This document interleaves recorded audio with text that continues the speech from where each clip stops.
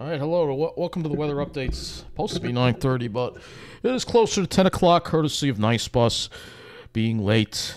But anyway, today we had a rain in the morning, and then it was calm. We like cloudy skies and windy, and then the evening, right around 5 o'clock, snow squalls.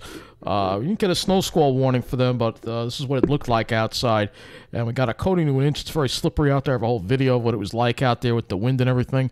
That'll be up later tonight. And then blowing snow tonight. That's what it looks like tonight with the blowing snow off the roofs.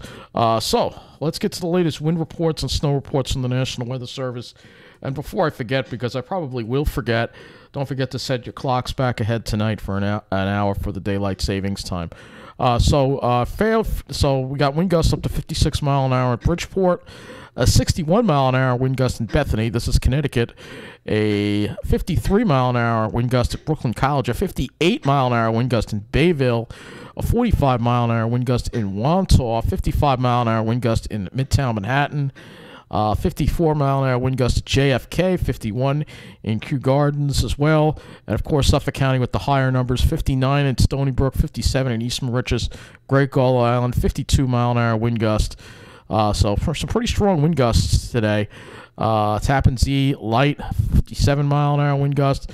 And Maritime Station, east-southeast of Norwalk, 59 mile an hour wind gust. Shinnecock, 57 mile an hour wind gust. So some pretty substantial winds out there when these snow squalls come through. And you'll notice a lot of those are in the afternoon, too, as well.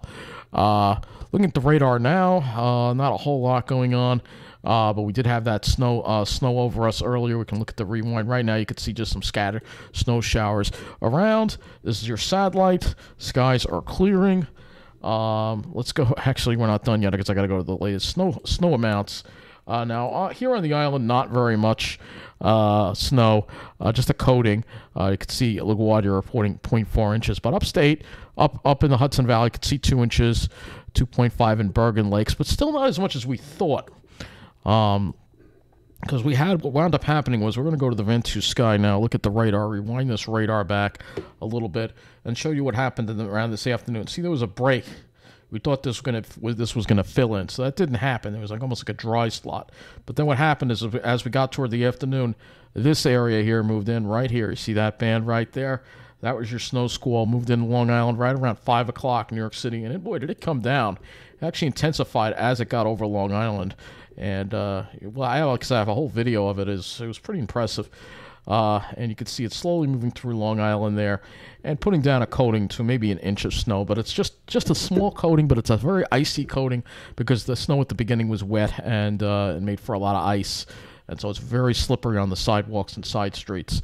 Looking at the current temperatures outside, let's go ahead and look at that.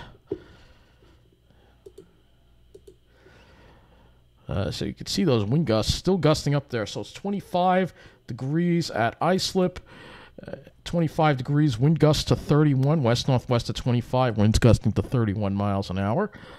And if we look at some of the observations from today at Islip, you can see the snow being reported there and some of those strong wind gusts associated with it. You can see in the morning we're in the 40s, and then look at that when that snow moved in. That was almost like an Arctic front because the temperatures went from like the mid-30s down to the mid-20s. So the temperatures really dropped. You can see the dew points also dropping as well as that Arctic air moves in. It's going to be a brief shot of Arctic air. It's going to be in our area, but it's going to be intense tonight into tomorrow, and then it relents. But it gives you an idea of the conditions across the area and some of these wind gusts that we're still experiencing, by the way, across the area. So let's go look and see what we got coming our way because, we got this cold air coming in. You can see that. But we're just going to go over the weather tomorrow. I'll have a more detailed weather update for you tonight because I'm running behind because of Nice Bus being late. Other stuff I got to do. So got that high moving in. But it is going to be cold. Let's go look at the HRRR. No precipitation tomorrow. We might actually have a snow shower move into the area right around perhaps 7 o'clock or so. 7, 8 o'clock, maybe a little snow shower here with this little wave here coming along there. But there won't be any cold. It won't be any cold air. It'll actually be warmer air behind it. So looking at the temperatures tonight, we're going to drop probably to around 20 degrees by morning. And then for tomorrow, we will get up into the mid-30s, probably 33 to 35 degrees, maybe a little closer to 38 in southern Jersey. It's going to be a cold day. Tomorrow night will not be as cold with those clouds rolling in. And then for Monday, a lot warmer. And when we look at the dew point and wind flow, you'll see why that is.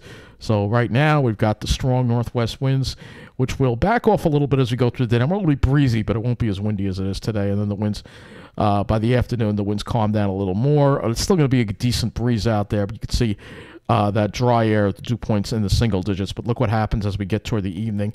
Winds shift more to the southwest. Milder air comes in, and we stick with that west to southwesterly flow. And actually, that westerly flow may help get us more into the 50s on Monday. So we're going to go from this cold air right back into the warm air again. So let's go to the RGM here, look at the skies, and get that sorted out. So here we are with the skies tomorrow. Tonight we'll have a few clouds, and we should clear out by morning and be mostly sunny, but there could be some more clouds in the afternoon popping up, especially as you get later in the afternoon and the evening with that little disturbance. Could be some serious, some mid-level clouds in there. And then it clears out again, and we should have plenty of sunshine on Monday with maybe a few high clouds around. But other than that, that is going to wrap up this weather update. Sorry for it being brief. I do have a video for you that I got to work on. And again, it's all because of Nice Bus being 20 minutes late. Thank you for watching.